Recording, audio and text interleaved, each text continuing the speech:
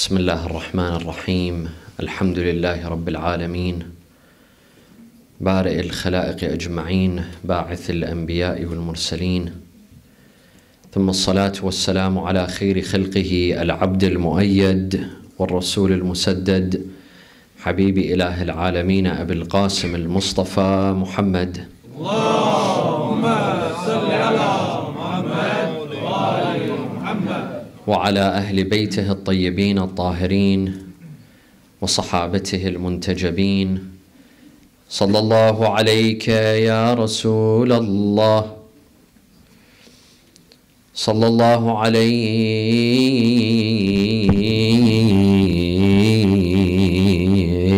يا سيدي ويا مولاي، يا أبا عبد الله، يا رحمة الله الواسعة،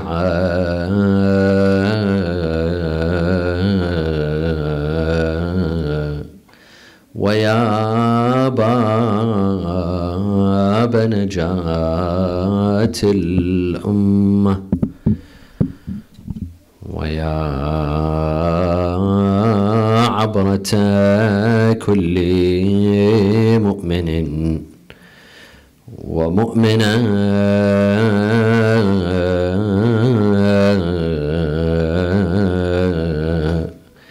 يا مظلوم يا غريب يا شهيد كربلاء. يا ليتنا كنا معكم سادتي فنفوز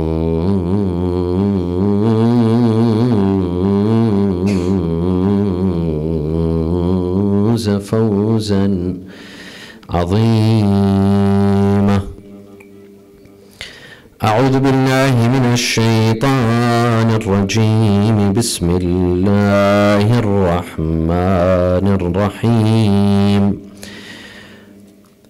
وقالت اليهود ليست النصارى على شيء، وقالت النصارى ليست اليهود على شيء، وهم يتلون الكتاب كذلك قال الذين لا يعلمون،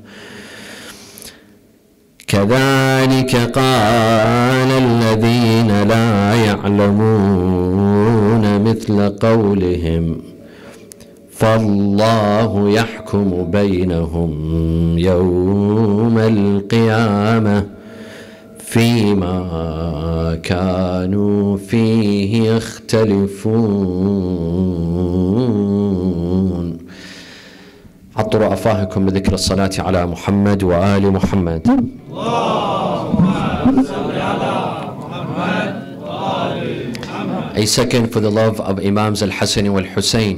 اللهم صل على محمد وآل محمد. A third for the love of Fatima al-Zahra with your loudest voices. اللهم صل على محمد وآل محمد. One of the major problems that our ummah has been diagnosed with and has been enduring from the demise of Rasulullah up till our time, but especially during these days and the past several decades, is the problem of takfir, the problem of labeling Muslims who believe in the Shahadatain and who proclaim that there is no God but Allah and Muhammad is his messenger. Allahumma salli ala Muhammad wa ala Muhammad.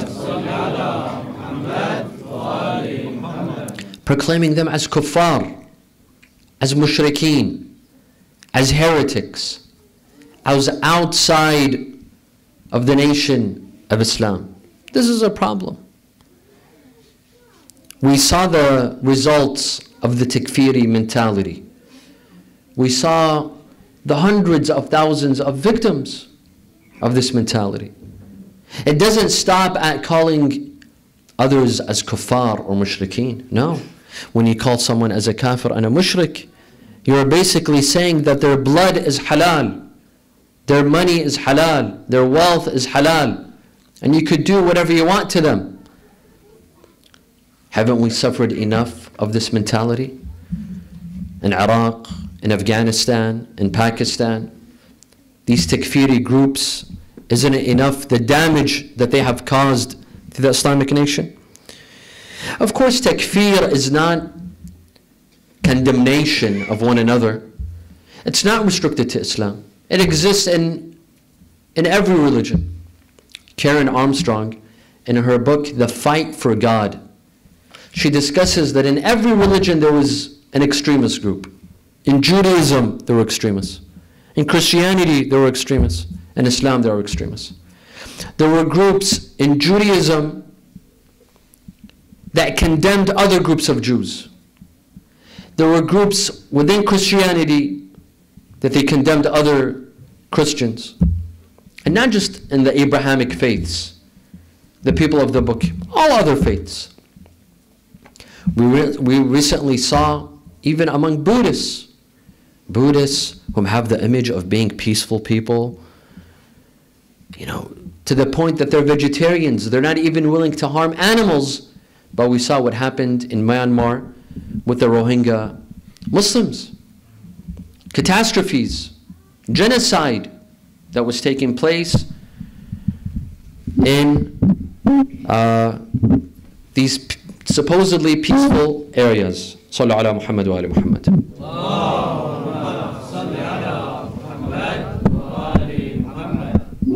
The Quran tells us that Jews and Christians condemned one another. Jews would say that Christians are not on the right path. وَقَالَتِ الْيَهُودِ لَيْسَتِ النَّصَارَى عَلَى شَيْءٍ. And Christians would tell Jews that you are not on the right path. وَقَالَتِ النَّصَارَى لَيْسَتِ الْيَهُودُ عَلَى شَيْءٍ وَهُمْ يَتْلُونَ الْكِتَابِ. While reading their books, meaning they're religious. But this is the ignorant form of rhetoric.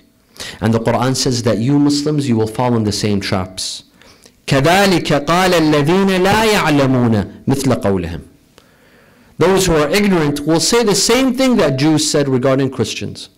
And will say the same thing that Christians said regarding Jews, that you're not on the right path. This Takfiri mentality, it existed from before Islam, from before the revelation of the Quran, to condemn the other. Not to understand the other, but to condemning them to hell. It's as if they have a monopoly over heaven, that Allah created heaven only for them, and everyone else is going to hellfire. In the past decades, we witnessed several Takfiri groups that ruled and plundered and killed and performed genocide and massacres, including Al-Qaeda, which existed in Iraq, in Afghanistan, in Pakistan, Boko Haram in Nigeria, Taliban in Afghanistan and Pakistan, and more recently, ISIS. What these groups all have in common is that they're what? Takfiri groups. They all believe in takfir, condemning the other. They are the only ones on the right path. Heaven is exclusive for them, and everyone else is condemned. Muslims, let alone other groups, let alone other religions. No, within Islam, we're speaking of within the framework of Islam. Shia are kuffar, Sufis are kuffar, everyone else is a kafir, except them, the Salafi school of thought. Now, ISIS might be eradicated on the battleground in Iraq.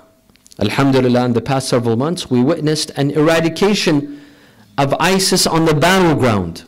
But does that mean that we have eradicated their mentality and their thought? Of course not.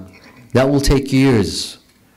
To get rid of an enemy on the battleground might not take a while, but to get rid of the enemy's mentality and way of thinking, this requires much effort.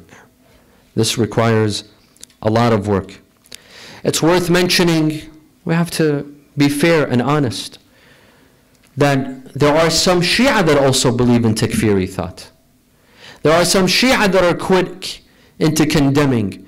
Not just quick in condemning, for example, their Sunni brothers and sisters. No.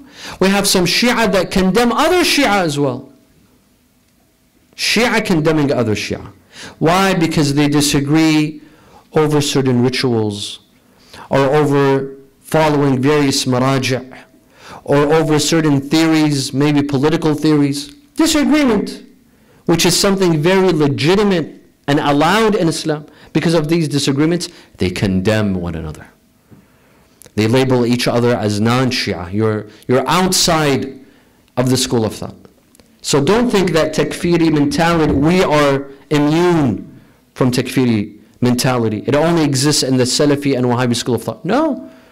In Shia school of thought, there are some that also have a mentality, a Takfiri mentality. Unfortunately, there are some countries in which Takfir is taught at a young age. At a young age. It exists within the school curriculum. In some countries, I will not mention names. In the school curriculum, young children are taught that if you visit graves, ziyaratul quburi shirkun. To visit graves is a form of shirk. So that means if you visit the grave of Rasulullah sallallahu alaihi wasallam, this is shirk. If you visit the Baqi', this is shirk. If you visit Karbala and Najaf and Baghdad and Samarra, this is shirk. So what does that make Shia? Mushrikeen. That makes Shia mushrikeen. Young school children are taught with this sort of mentality. So the problem is very deep and it's very dangerous. What I'd like to talk about today, my dear brothers and sisters, is regarding 3 points. Number one, how did extremism infiltrate our schools of thought? How did extremism come into Islam and brainwash the minds of thousands of young men and women? How did this happen? What are the causes of takfir? This is one. Number two, what are the signs of an extremist? How can you tell if this person is an extremist and that person is not an extremist? What are the signs? And number three, what steps can we take to put an end to extremist mentality and takfiri mentality? Of course, our job is not to fight on the battleground. There are some that are doing so in Iraq and who bravely fought ISIS. Some were victorious, some lost their lives in this cause, this noble cause to fight ISIS, to fight these barbarians. They did their job. Now what is my job and what is your job? Our job is maybe not to enter the battlefield and fight, but we have our own fight. We have another fight.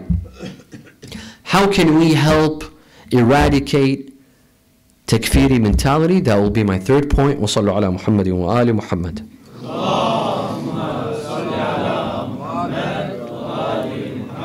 So first of all, what are the causes of extremism? How did takfiri thought infiltrate our system?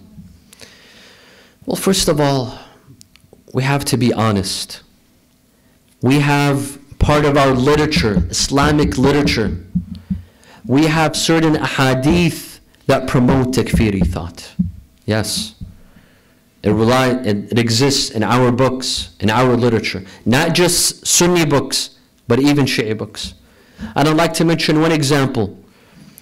During Muharram, the past Muharram, I gave an entire lecture on this topic when I was in New Zealand. The hadith of Al-Firqatu Najiyah, the saved sect in Islam. There's a theory among both Sunnis and Shi'as that there is one saved sect in Islam, Al-Firqatu Najiyah. The hadith, in its various versions, there's various versions to the hadith. Basically, it says that Jews we're divided into 71 groups. One of them will go to heaven, and 70 groups will go to hell. Christians were divided into 72 groups. Only one group will go to heaven, 71 groups will go to hellfire. And you Muslims, supposedly Rasulullah is stating this, you Muslims will be divided into 73 groups. One of you will only go to heaven, and the rest will go to hellfire. Now, I give an entire lecture on this hadith, and I analyzed it, and I reached the conclusion that this hadith is unacceptable for many reasons. One is the sanad, the chain of narrators, in both the Shi'i version and the Sunni version. Refer to the lecture and see. It has a weak isnad. It has a weak chain of narrators. This is one. Two, the hadith does not make sense. Doesn't make sense.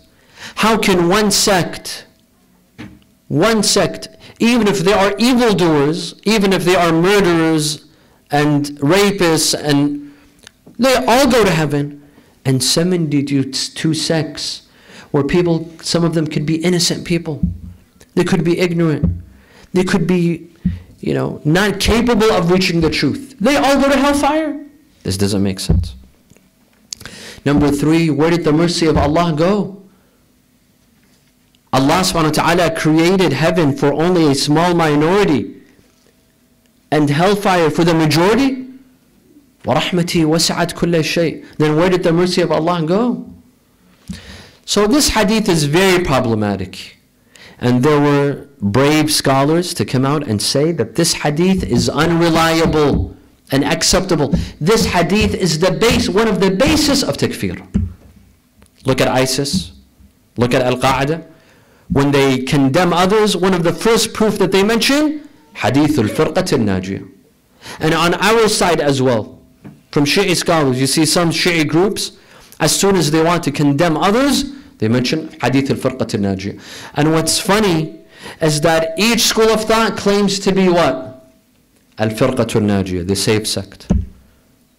Every group, they claim to be the safe sect.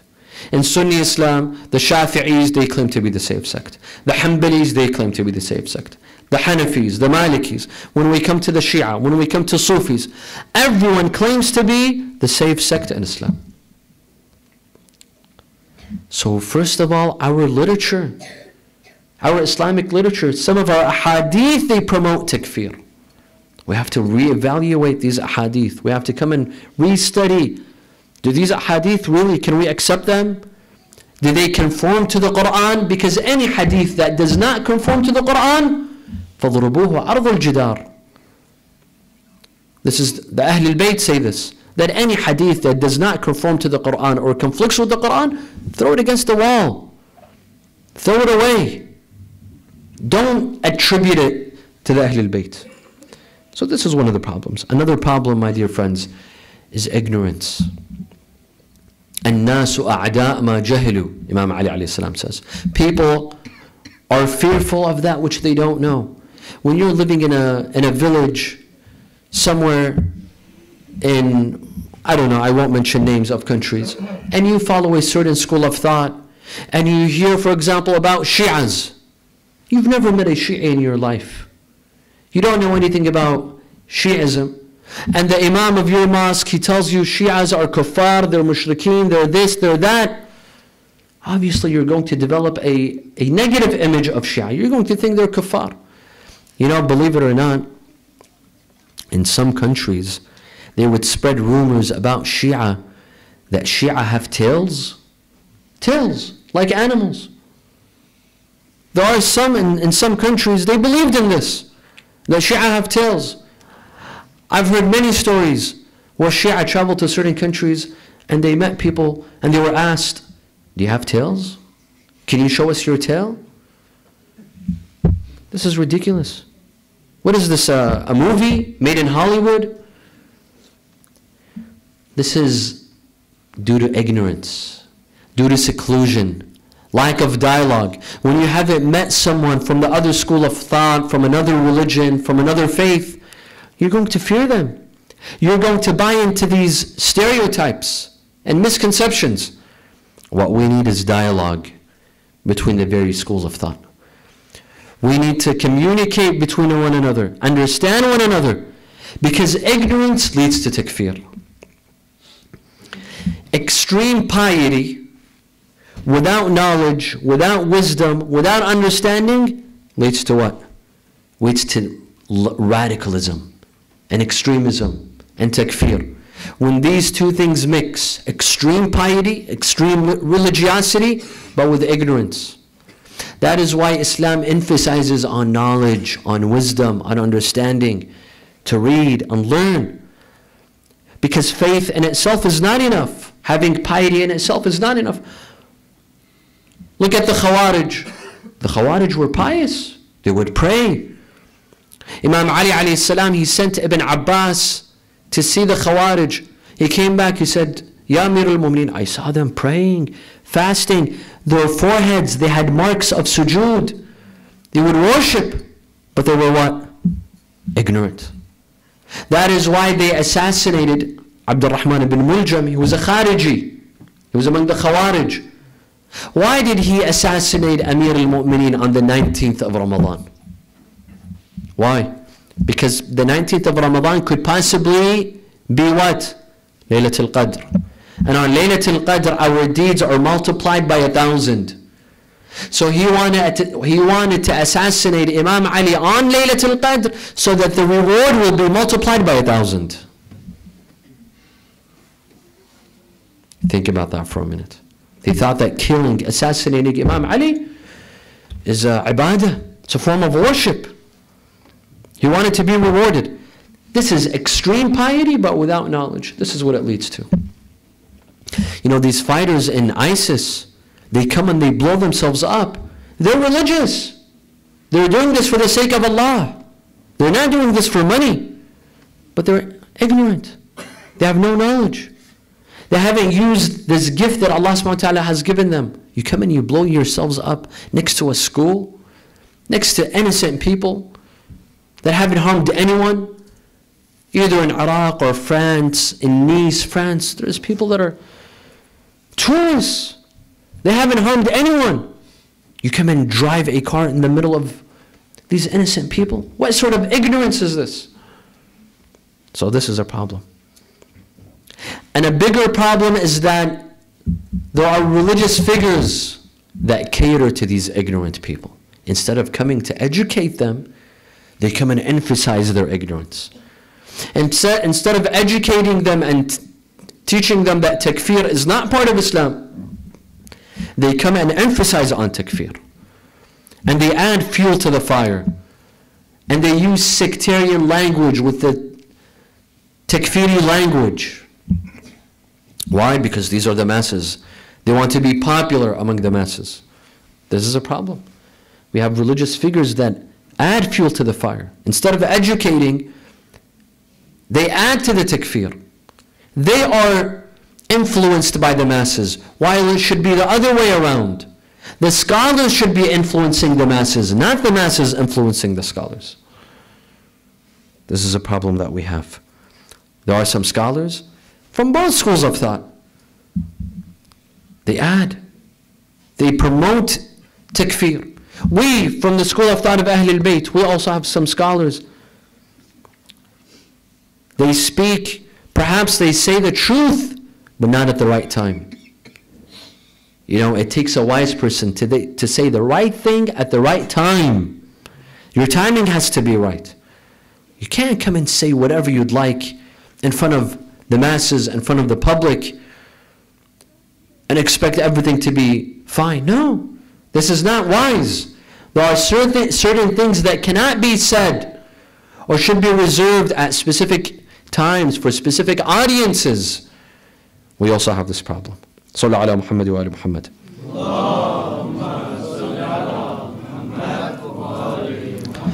Another cause for takfir is insecurity. There are some, out of fear for their school of thought, for example, they see their youth, they're becoming Shia.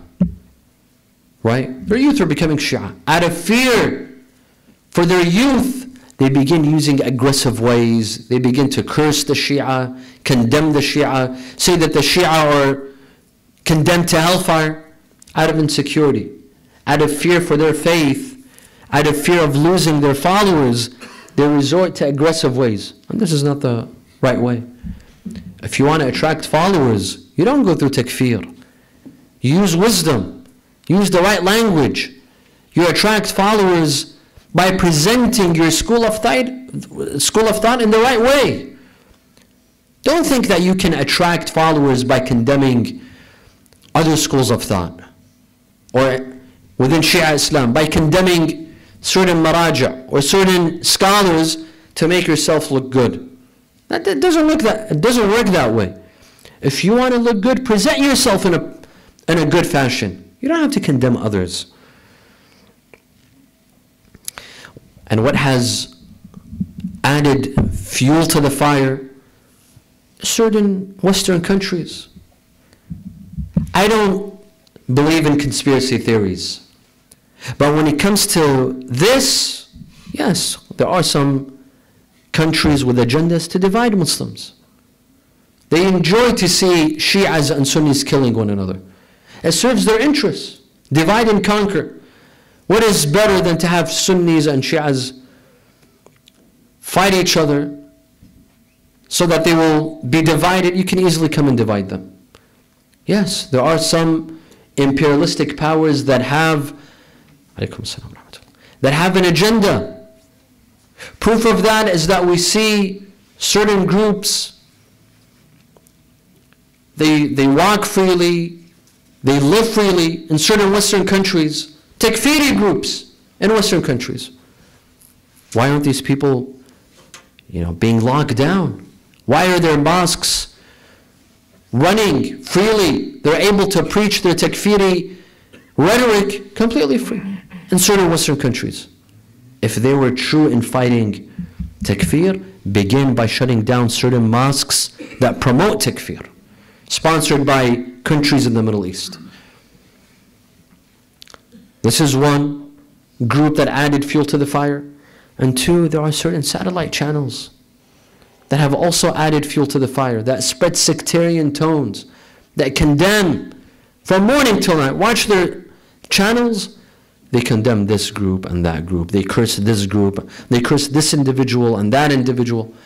Not just from other schools of thought, from their own schools of thought. They condemn this marja and that marja and this scholar and this scholar. They're serving the interests of others. There are some Shi'i groups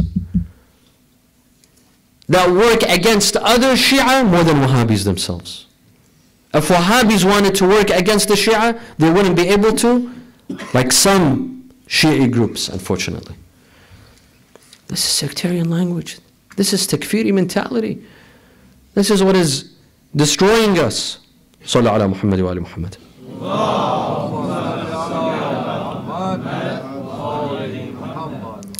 Now, how can you tell an extremist from a non-extremist?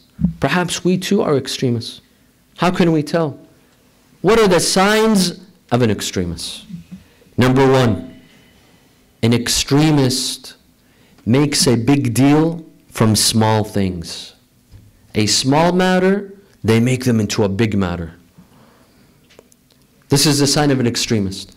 Something that it could be important, but it's not the most important matter to believe in. Right? For example, certain practices. If you don't practice this, you're not a Shi'i, or you're not a believer, or you're not a Muslim. It's a practice.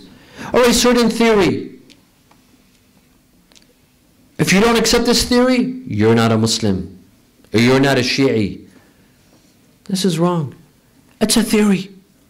You could accept it, you could reject it. It's a ritual. It's a practice. You could accept it, you could not accept it. It's a minor issue, but made into an issue that leads to salvation. If you practice this ritual, you go to heaven. If you stand against this ritual, you go to hellfire. Hold on a minute. Who are you to decide? Who are you to decide that this ritual takes you to heaven, and if you don't accept this ritual, you go to hellfire.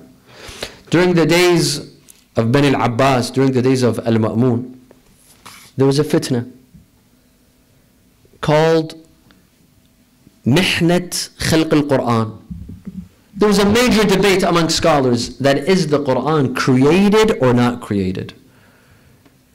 You know, this mihna, this problem, it led to bloodshed, to murder, to killing.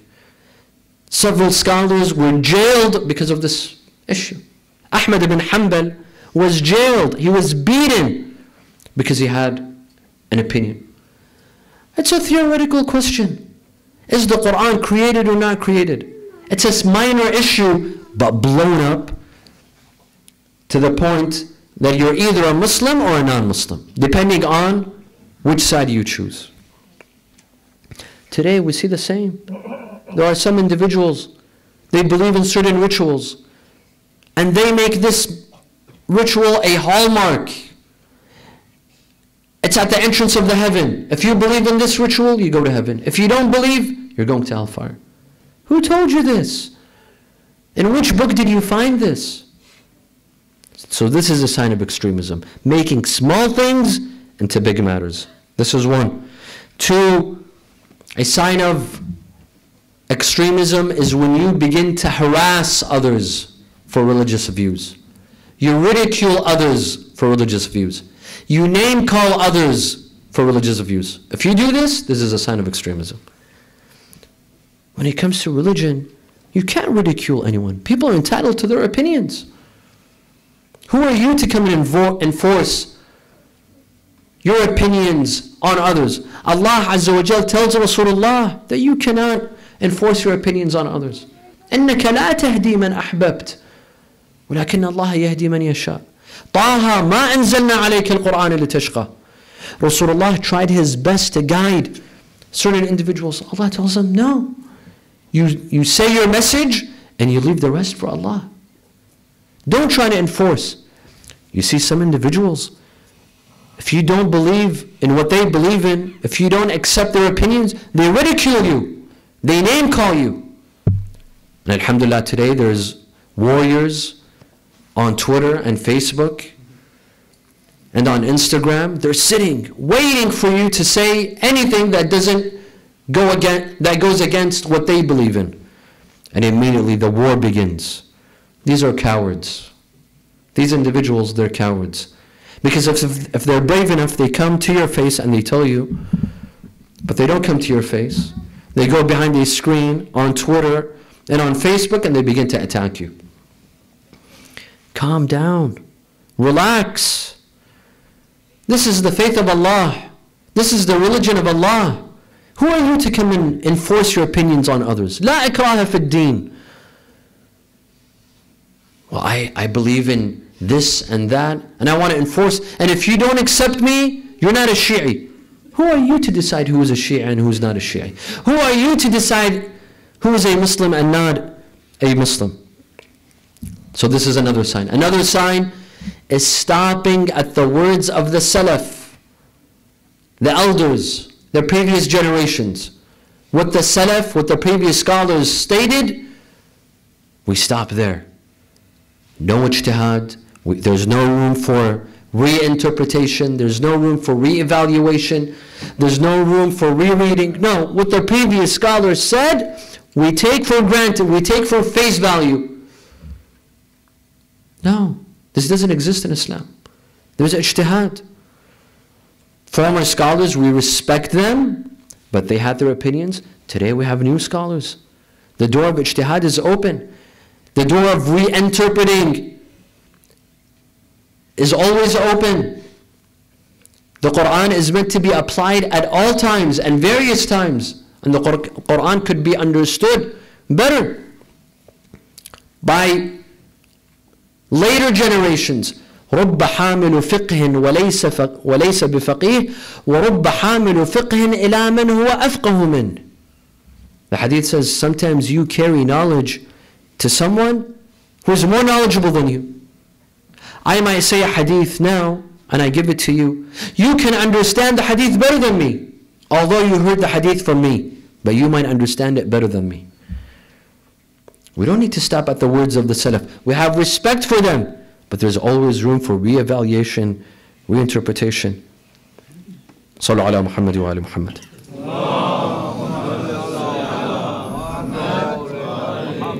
So how can we put an end to takfir, my dear brothers and sisters? How can we promote understanding? First of all, we have to understand that who are we to condemn others? The Quran condemns condemning. You see? It condemns condemning. كَذَلِكَ قَالَ الَّذِينَ لَا يَعْلَمُونَ مِثْلَ قَوْلِهِمْ. The Quran tells us that Jews condemned Christians and Christians condemned Jews, and then he said some people that are ignorant will do the same. You Muslims, some of you will do the same. You will perform takfir, condemning one another, condemning each other to hellfire. No. Saying the shahadatain is enough to be considered a Muslim. Saying أشهد أن لا إله إلا الله وأشهد أن محمد رسول الله.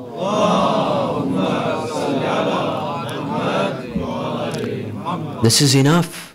You consider this person a Muslim. His blood becomes haram. He becomes tahir. You can eat his food. You can marry this person. That's it. This person is considered a Muslim. Who are you to come and say this person is not a Muslim? In fact, look at the Quran. Look how beautiful. The Quran even considers hypocrites as Muslims. Even hypocrites. Ajib. You might say where? I'll tell you. وَقَالَتِ الْأَعْرَابُ آمَنَّا قُلْ لَمْ تُؤْمِنُوا وَلَكِنْ قُولُوا أَسْلَمْنَا. The Arab, the Bedouins, they said, we believe. The Quran says, no, don't say we believe. We don't know. Perhaps you could be hypocrites. But say, we have become Muslim. Even the Arab who could be hypocrites, the Quran says, you're Muslim. But you're not necessarily a believer. Because not every Muslim is a believer. Right? But they're Muslim. Even these hypocrites, the Quran calls them Muslim. Jurists tell us that if you find a child abandoned by his parents in an Islamic country that has a non-Muslim population, and you doubt whether this child is a Muslim or a non-Muslim, you should consider this child what? A Muslim. In fact, jurists say even in a non-Muslim country, if you find a lost child, for example, here in Rotterdam, here in the Netherlands, you find a child, a baby, abandoned by his parents. And you don't know whether this child is a Muslim or a non-Muslim. But there are some Muslims living in that city, and there's a chance he could be Muslim. You consider this child what? A Muslim. You see how our laws are so convenient? They are so encompassing and inclusive. Islam teaches us to be inclusive, to consider people Muslim. You have some that want to condemn. This person's a mushrik, this person's a kafir, this person's a betri, this person's a non-Shi'id. Who are you to come and decide?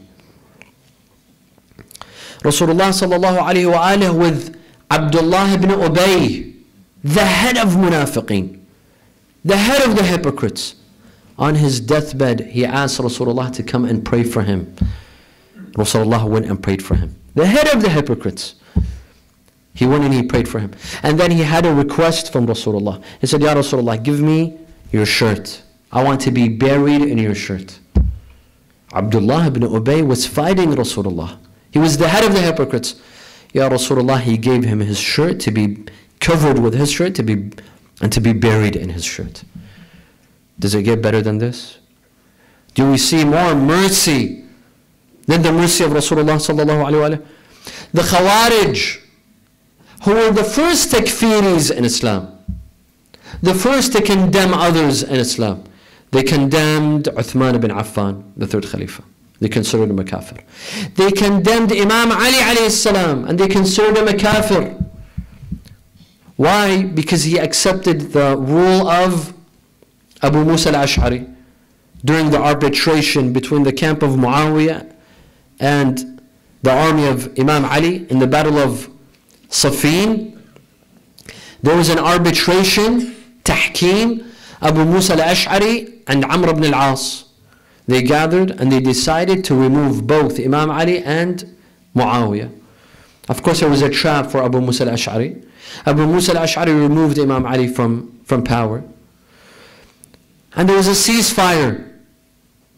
The Khawarij, they wanted the ceasefire. Now that Imam Ali accepted the ceasefire, they told him, no, we have to fight Muawiyah. Imam Ali said, no. Now that I've accepted a ceasefire, I will no longer fight. They told him that you're a kafir. You're a kafir. But look, on the other hand, Imam Ali alayhi salam, he was asked about the Khawarij.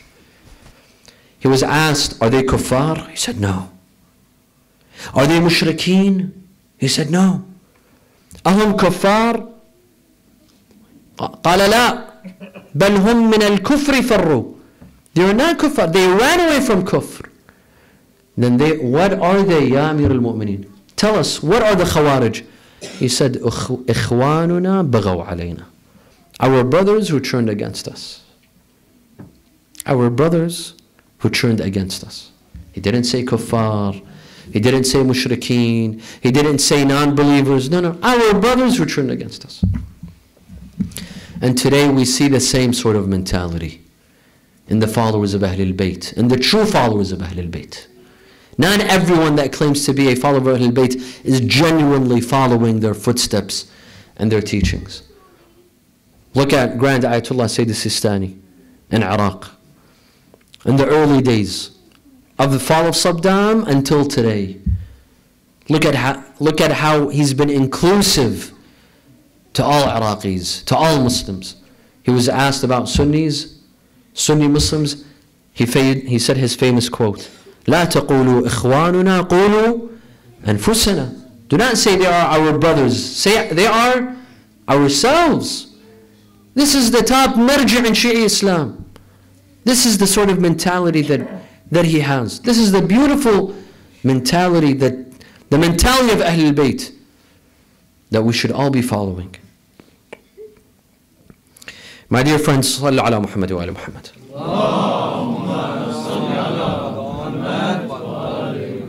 There's a need for dialogue. I believe that one of the best ways to end takfiri mentality is to engage one another. Have a dialogue with one another. We begin from city to city. You begin here in Rotterdam. You go and you visit Sunni mosques. You take them gifts. You take them flowers. You go as a group. And then you invite them to your mosque. And you have monthly visits, bi-monthly visits. You visit them as much as you can. This is the teachings of Ahlul Bayt.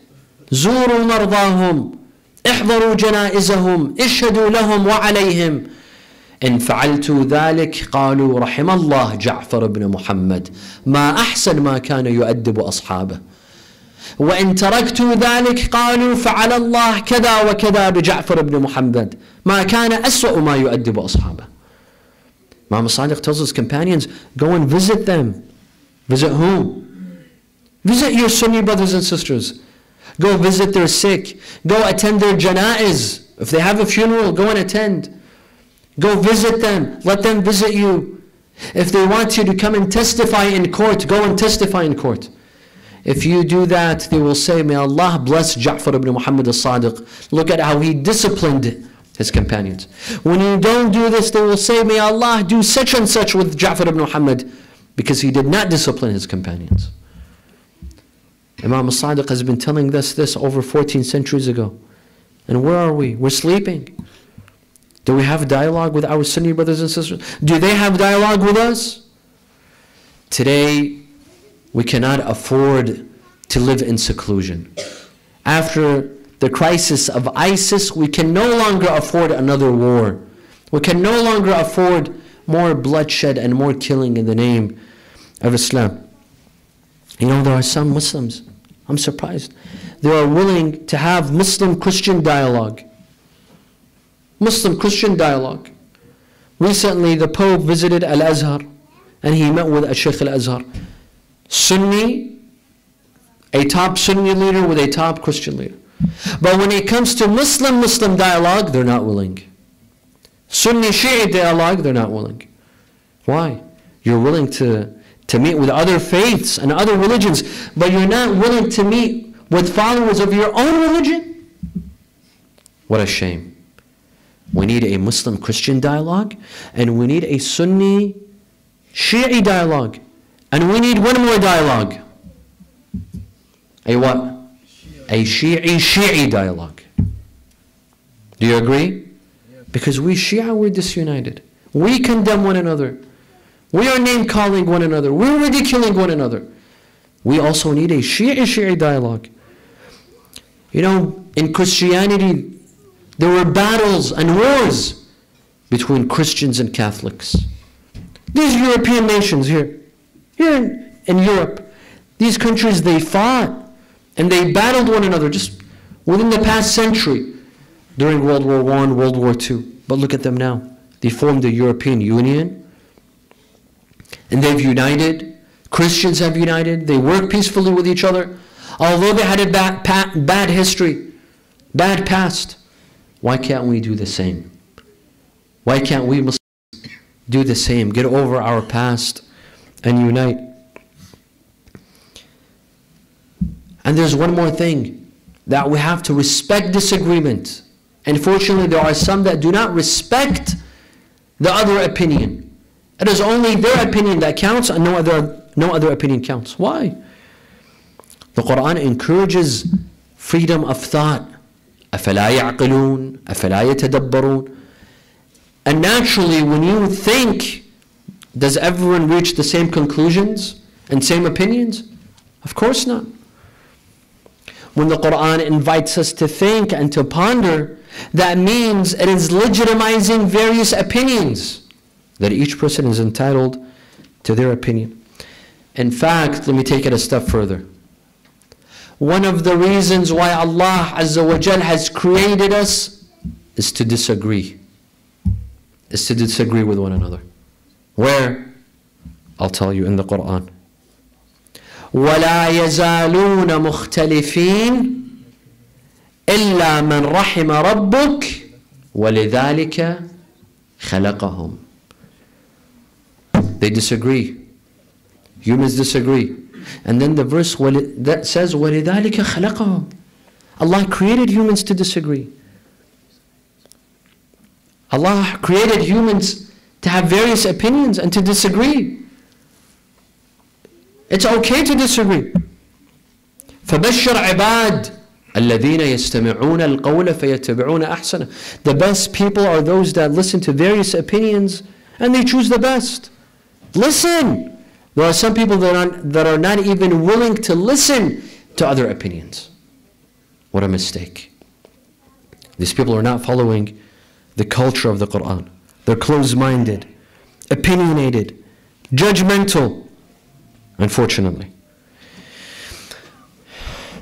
And one of the most dangerous results of extremism, you know, extremists, takfiris, usually their motive is to protect religion and faith. If you ask ISIS members, why do you blow yourselves up and you kill and you fight and you condemn? They say to protect Islam. All takfiris, anyone with a takfiri sort of mentality, if you ask them, why do you do this? They say, I'm protecting my faith. I'm protecting my religion. These people, what they're doing is they're driving people away from Islam. They have the complete opposite effect. How many people abandoned Islam because of takfiri mentality? They say, look, if Islam equals ISIS, then I don't want to have anything to do with Islam. If Islam is about killing people and chopping off their heads and blowing themselves, then this is not the Islam that I want. So extremism builds the opposite effect. When you're an extremist, you're trying to call people to Islam, the exact opposite effect occurs. You're drawing people away from Islam. You're making them hate Islam. Okay. So, understanding is important. Dialogue is important. Opening to one another is important. These are all important things, my dear brothers and sisters. And if we don't, then takfiri mentality will continue in our communities. وصلوا على محمد وآل محمد.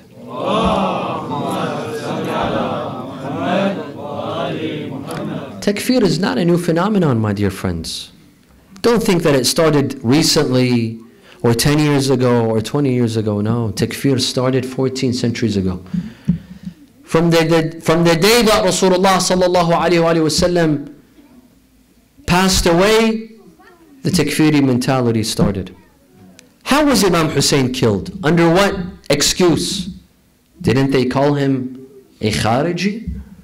Imam Hossein alayhi salam and his companions, they were called Khawarij. Yazid had given an order to the governor of Medina. He said, I want you to bring Al-Hussein ibn Ali, even if you see him holding on to the Kaaba, to the cloth of the Kaaba. What does this mean? He was basically saying that Imam Hussein is a kafir. He's a Khariji. And that's why we should kill him. They spread the news that the people that were killed in Karbala, they were Khawarij. They deserved death because they had rose against the Imam of their time and they're not Muslim. You see, Takfir existed from those days. And Imam Hussein was one of the early victims of Takfir. And who else was a victim of Takfir? Fatimiya al-Zahra alayhi salam. Let's ask ourselves, under what excuse was the house of Fatimiya al-Zahra was ambushed and attacked? Fatimiya al-Zahra her house was attacked. She was physically abused. Her husband was dragged out of the house. Fatimiya al-Zahra, why was she hiding behind the door? Have you asked why? Because she wasn't wearing hijab. She was covering herself. So that's why she was behind the door. Under what justification did they enter the house of Fatimiya al-Zahra? Is it not that they believed in Takfir? That if you don't give allegiance to the Khalifa, you're not a Muslim? Hurub al-Ridda, Malik ibn Nuwayra. Why was Malik ibn Nuwayra murdered by Khalid ibn al-Walid under the guidance, under the leadership of the first Khalifa? Malik ibn Nuwayra was a companion of Imam Ali, and he refused to give zakat to this Khalifa. He said, this is not the Khalifa that Rasulullah appointed. The Khalifa that I know that Rasulullah appointed was Ali ibn Abi Talib. He refused to give his zakat. Khalid ibn al-Walid came. He saw his wife. As soon as he saw his wife, he said, I will kill you. And he killed him. And then he cooked a pot. He created fire. And he put the head of Malik ibn Nuwayra under the pot. And he cooked food.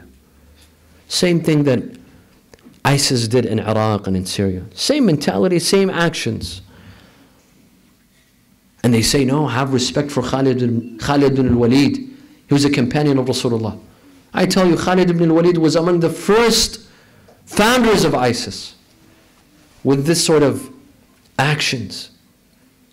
So Takfir existed from the early days. Now let's come to the house of Fatimiya al-Zahra alayhi salam. On days like this, Fatimiya al-Zahra had passed away, and she had given her will to Imam Ali that when you bury me at night. You wash my body at night, and you bury me at night. And I don't want any one of my enemies to attend my burial. Indeed, when the news of the death of Fatimiya al-Zahra alayhi salam spread, the companions gathered at the house of Amir al-Mu'mineen asking what is the time of the janazah, Salat al-Janazah. What is the time of the burial? Imam Ali alayhi salam, he told his son Imam al-Hassan to tell them that the burial has been postponed for tomorrow. That night everyone went to sleep. Imam Ali alayhi salam woke up in the middle of the night. Although I doubt Imam Ali had slept for those nights. He got up at night. He called Fidda and Asma. It was time to wash the body of Fatima al-Zahra.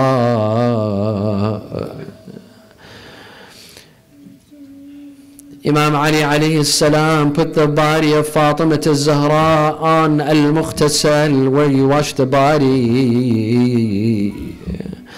Asma bint Umays would help Imam Ali wash the body of Fatima. As he was washing the body, Asma bint Umays all of a sudden saw Imam Ali. His tears started flowing on his cheeks.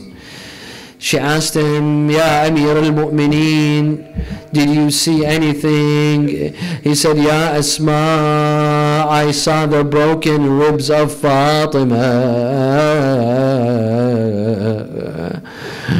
As I was washing her body, I saw the broken ribs.